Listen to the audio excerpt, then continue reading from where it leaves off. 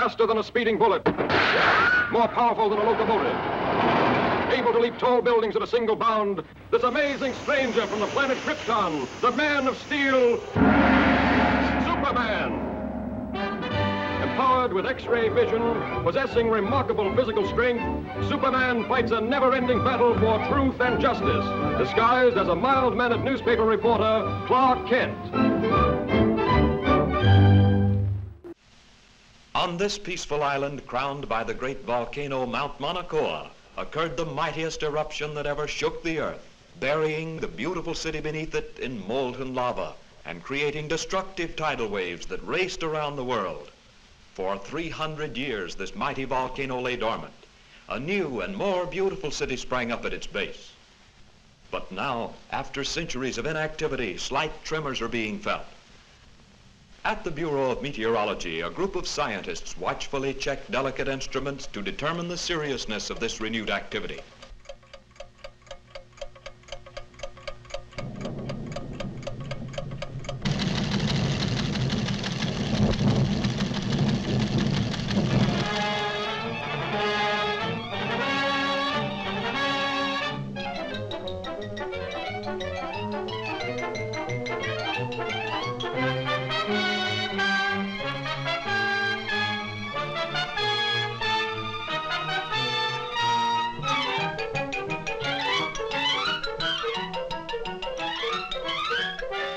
And I want you to send me some real stories. Now, here are your steamship tickets, and here are your press passes. You'll need these down there. Goodbye, good luck, and for Pete's sake, see if you two can work together for a change. Right, Chief. So long.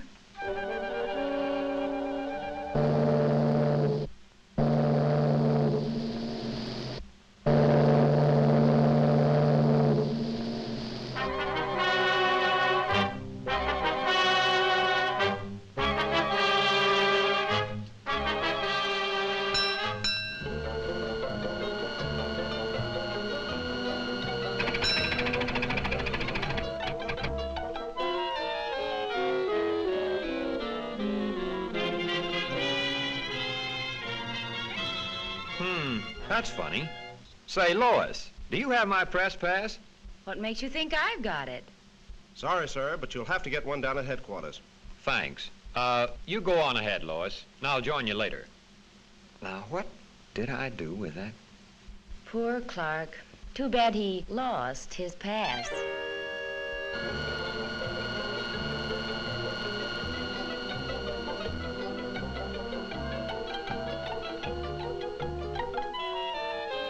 And from all indications, we can expect things to start popping at any time.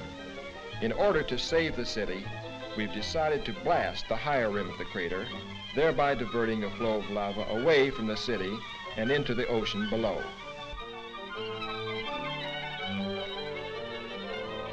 Is the chief in? I'd like to see him about a press pass. He'll be back shortly. Won't you have a seat? Thanks.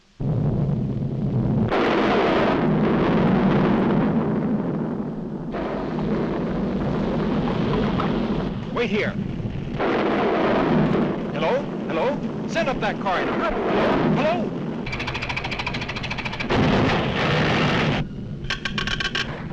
Hello? Hello? Hello? Miss Lane.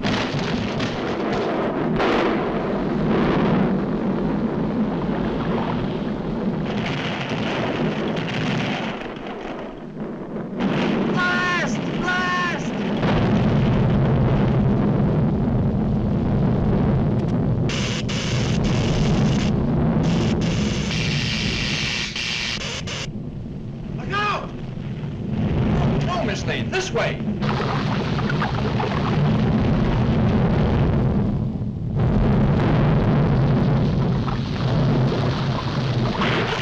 Lois.